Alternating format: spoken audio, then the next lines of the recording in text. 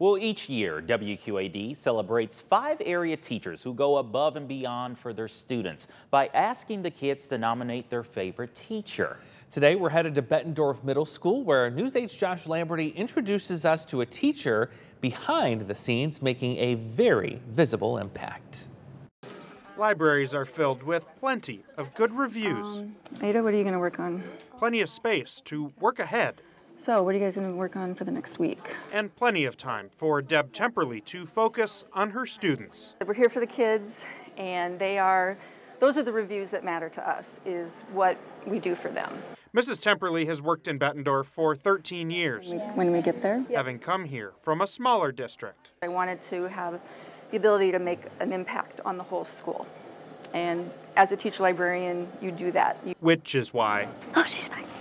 This walk across the room is Mrs. Temperly's best review from 7th grader Luna Krause. Miss Temperly, you're my favorite teacher. Oh, Luna, thank you. Oh.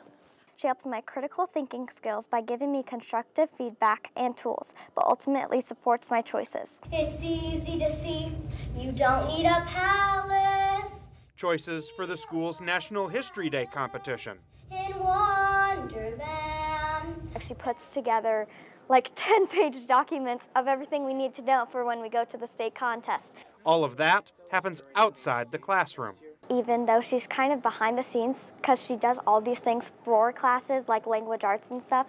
So I think she deserves to be recognized for all the work she does. I think it's an affirmation of the long hours, working with kids after school, working on lessons on the weekends. It tells you that you're making an impact, and that's why we do what we do. Thanks to Mrs. Temperly, this library is filled with one more rave review.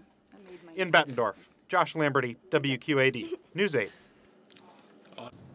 Love to nice. see that. Yeah. In addition to her everyday duties, Mrs.